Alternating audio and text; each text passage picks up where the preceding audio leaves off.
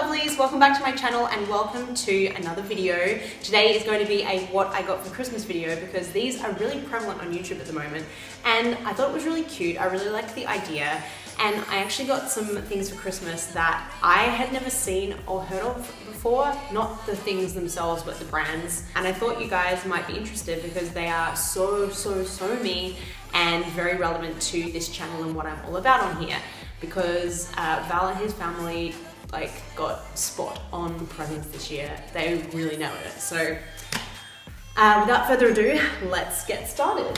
First of all, can I just say how adorable is the Amazon packaging this year? I've noticed a couple of other YouTubers unboxing or showing some of their presents that they got in Amazon bags as well, and I think they did a really good job. So Val got his presents for me in Amazon bags because he ordered them from Amazon, and when I saw them on Christmas, I was just like, I loved the packaging. The packaging was almost enough on its own. Start off in no particular order. I'll open up my Amazon gift bag because I've kind of put most of my presents in here. First and foremost, from Val's brother. Val and I got the same gift from him. It's a Cultura gift card, which is kind of like an all-round, more kind of homeware store here in France. So that's pretty cool considering that we're apartment hunting at the moment. So that can come in very handy and very soon. Thank you, Thibault. Then, actually, I'll show you this next. So Val's dad knows that I like doing sport, that strange juxtaposition that I have of loving sport and then very girly things like doing my hair and my nails.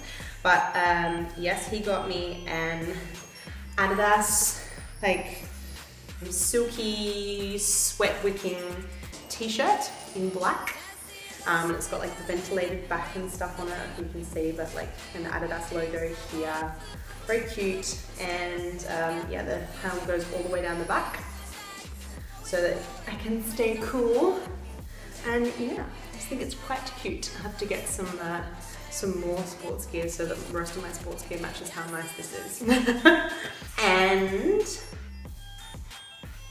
Val's mum got us, both of us, a combined gift. So they gave us a couple €100 each to do something fun in the UK, or possibly here, because we are going to the south of France with some very good friends of mine in March. So maybe we'll hang on to those so that we're not losing money in the exchange rate. But anyway, they gave us a couple €100 each, and tickets to the West End show of our choice. So that was really lovely. Thank you, Bernadette. We're very excited, and we're thinking maybe The Lion King. If you guys have any suggestions of shows that are currently on the West End that we need to go and see, keeping in mind I recently saw Mamma Mia, so seen that. What should we see? I'd love to hear your comments below. Okay, now I have to give kudos to Val for being incredibly sneaky, knowing me very well, and really nailing the vegan and vintage gifts.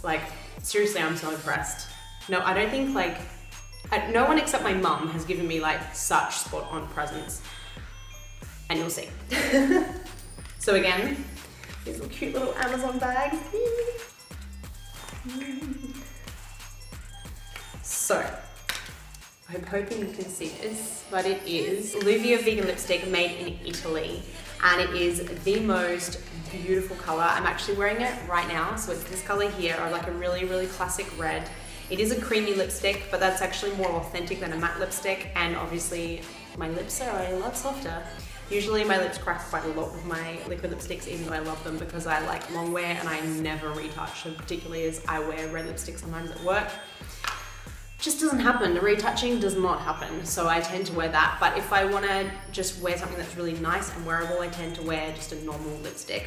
And the thing I love about this is the packaging. Look how vintage it looks. It is so super cute. These gorgeous gold packaging, very retro. The top even has a little logo on it. And yeah, it is just such a beautiful classic lipstick. I've already worn it 3 days in a row, but yes, Val really nailed that, and I was so impressed that he got an entirely vegan gift from a company I had never heard of before, and I'm continually researching vegan vintage style companies. Nice work, babe. Then he also got me in this giant Amazon bag this, which at first I had no idea what it was. but it says Niré Beauty. It is a company that specializes in cruelty-free makeup brushes. Again, I had never heard of them, so well done, Val, well done. Also, I'm not sure how Val knew that I needed A, better, and B, new makeup brushes. I was gifted by my lovely friend Sarah, who you've seen on this channel. I was gifted some Arbonne brushes quite a few years ago now from her when she was an Arbonne representative, and I've loved and used those brushes to death.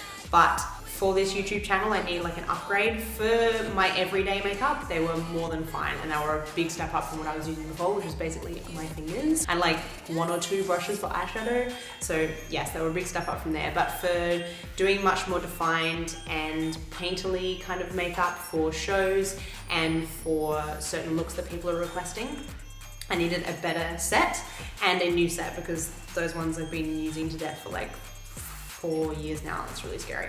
This kit comes with foundation blending sponge, which I haven't opened yet because I've been using that foundation kabuki brush because I've never used that before, and I'm actually really loving the finish of that. So yeah. Comes with a silicone brush cleaner, which I've already used. These brushes have already been christened twice now. So they're not clean, I apologize. I did wash them after the first time, and they were wet, and then I couldn't shoot because I wanted to actually show you the brushes and they were soggy and wet. So this time I used them but didn't clean them. So they come in this beautiful faux leather carry case with little clip studs to open it up. And then, ta-da, the set is massive, and it comes with so many. My favorite so far is the kabuki brush, and these are so soft. They're such beautiful brushes. The quality is amazing, and they're in rose gold, like, and it has written on them what the brush is for as well. So if you're a bit of a noob to this whole makeup thing and you score yourself some of these, or you're gifted some by an amazing boyfriend, then you know what to use them for.